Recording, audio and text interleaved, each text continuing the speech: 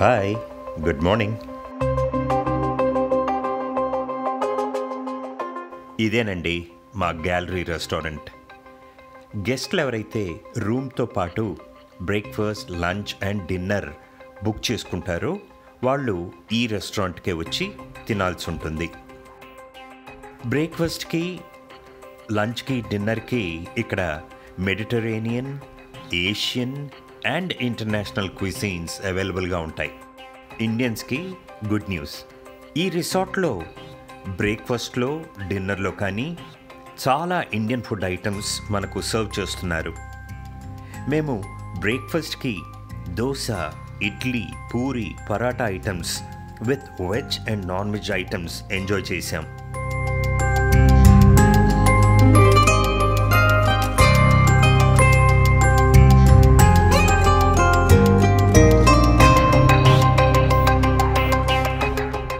ఈ రెస్టారెంట్ ఎంతో బ్రైట్గా, రూమీగా, ప్లెజెంట్గా ఉంది.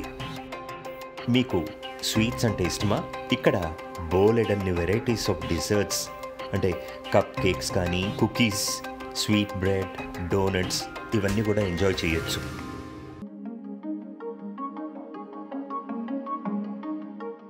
ఇతను యాక్చువల్లీ నార్త్ ఇండియా నుంచి, కానీ అతను చెన్నై మసాలా దోశ మన కోసం చేస్తున్నాడు.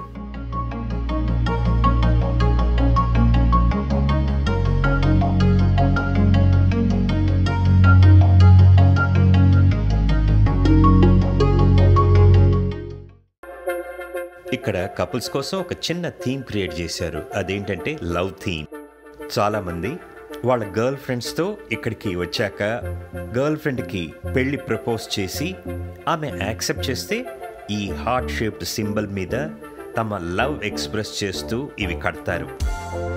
ఈరోజు స్పోర్ట్స్ యాక్టివిటీ చేసే ముందు ఐలాండ్లో అలా ఇద్దరం హ్యాపీగా నడుస్తూ లగూన్కి వెళ్ళి నీళ్ళల్లో కూర్చుందామని ప్లాన్ చేసాం.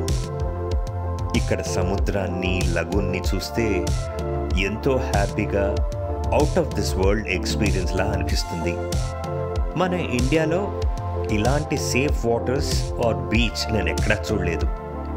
ఇక్కడ చిన్నపిల్లలున్న పేరెంట్స్ వాళ్ళ పిల్లలతో భయం లేకుండా ఈ నీళ్లలో గంటలు గంటలు కూర్చోవచ్చు. ఈ ఇద్దరు పిల్లలు వాళ్ళ పేరెంట్స్ నుంచి ఎంతో దూరంగా వచ్చి మా దగ్గర ఆడుకుంటున్నారు. ఇన్ఫ్యాక్ట్ స్నార్క్లింగ్ చేస్తున్నారు. నిజం చెప్పండి, మన ఇండియన్ పేరెంట్స్ అయితే వాళ్ళ పిల్లల్ని వదిలేసి దూరంగా ఎక్కడో కూర్చుంటారా? మాల్దీవ్స్లో నేచర్ని మనం దేవుణ్ణి ఎలా అయితే వర్షిప్ చేస్తామో అంతగా ఇక్కడ నేచర్ని వర్షిప్ చేస్తారు.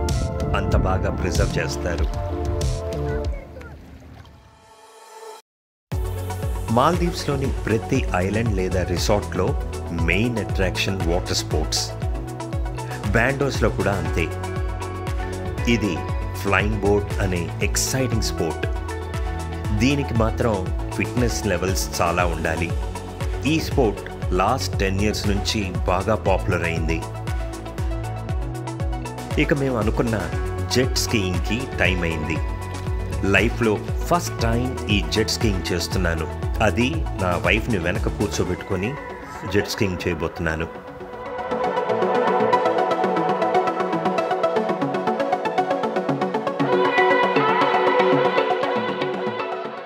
స్టార్టింగ్లో స్కూటర్ని మేనేజ్ చేయటం, కరెక్ట్గా డ్రైవ్ చేయటం కాస్త ఇబ్బంది అనిపించింది. ఒక 2 minutesలో టోటల్గా అలవాటు పడ్డాను.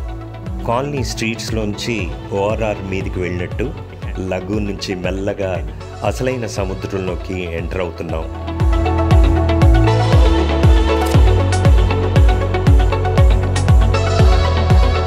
బిగినింగ్లో సముద్రాన్ని చూసి అక్కడున్న లోతు గురించి మైండ్లోకి వచ్చేసరికి కాస్త భయం వేసింది. కానీ మళ్ళీ ధైర్యం తెచ్చుకొని అలా డ్రైవ్ చేస్తూ వెళ్ళాక ఒక 5 minutesకి సెట్ అయిపోయాను. స్టార్టింగ్లో 5 km/h స్పీడ్లో నడిపాను. అలా అలా అలవాటు పడ్డాక 8 నుంచి 10 km/h స్పీడ్లో నడిపాను. నా వైఫ్కి నా driving నచ్చినట్టుంది.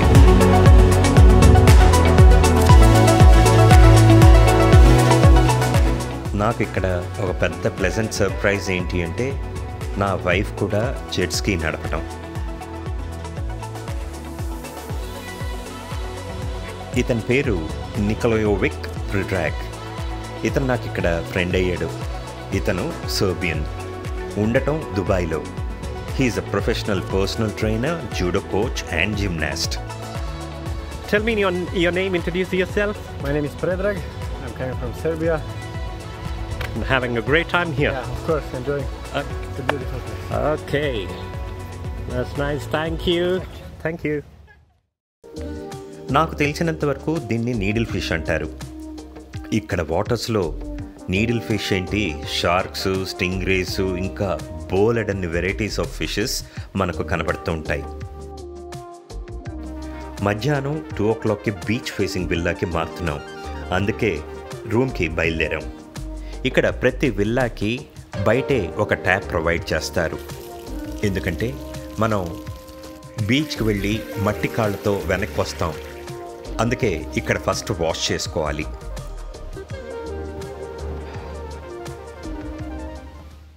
Time to move out అండి. మా కొత్తింటికి వెళ్తున్నాం. నాకు నచ్చిన బీచ్ ఫేసింగ్ విల్లాకి మారుతున్నాం. మేము ఒక రకంగా లక్కీ అని చెప్పాలి. ఎందుకంటే మాన్సూన్ సీజన్లో సముద్రం ఇప్పుడు మనకు కనపడుతున్న టర్క్వాయిస్ బ్లూలో కనపడదు. ఎందుకంటే ఆకాశం మొత్తం క్లౌడీగా ఉంటుంది కాబట్టి. అఫ్కోర్స్ కొన్ని వేరే రీజన్స్ కూడా చెప్తూ ఉంటారు. అందుకే మీరు మాల్దీవ్స్ ఐలాండ్స్కి హాలిడే ప్లాన్ చేస్తే కనుక నవంబర్ టు ఏప్రిల్లో మాత్రమే ప్లాన్ చేయండి. డిసెంబర్ 15th నుంచి Jan 15th మాత్రం అవాయిడ్ చేయండి. ఇది పీక్ హాలిడే సీజన్. టారిఫ్స్ చాలా హైగా ఉంటాయి.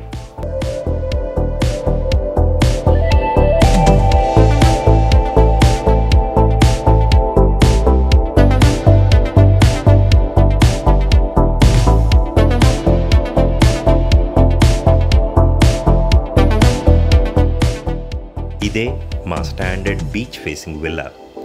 ఇక్కడ నుంచి బయట వ్యూ ఎలా ఉంటుందో చూద్దాం రండి.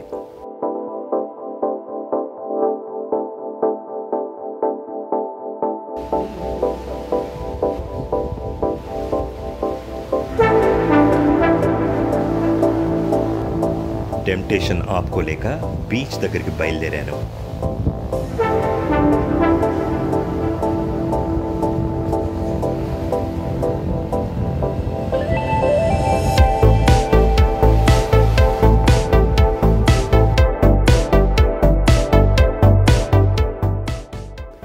నాకు హ్యామక్లో రిలాక్స్ అవ్వాలనే సరదా ఎప్పటి నుంచో ఉంది. అది ఈరోజు పూర్తి చేసుకుంటున్నాను. నేను మన దేశంలో చాలా చోట్ల బీచెస్కి వెళ్ళాను, కానీ ఇలాంటి బ్లూ ఎప్పుడూ చూడలేదు. మనం మాల్దీవ్స్కి వస్తే ఉన్నన్ని రోజులు హ్యాపీగా నేచర్ని ఎంజాయ్ చేస్తూ, ఫుడ్ ఎంజాయ్ చేస్తూ, మన రొటీన్ లైఫ్ గురించి ఆలోచించకుండా, సమస్యల గురించి ఆలోచించకుండా బాడీ అండ్ మైండ్ని రిలాక్స్ చేస్తే మంచిది. నాకు తెలిసినంత వరకు నా పర్సనల్ వ్యూలో నేచర్ని మించిన స్ట్రెస్ బస్టర్ మరొకటి లేదు. అందుకే ఈ బ్రహ్మాండమైన ఆపర్చునిటీని యూజ్ చేసుకుందామని డిసైడ్ అయిపోయాను.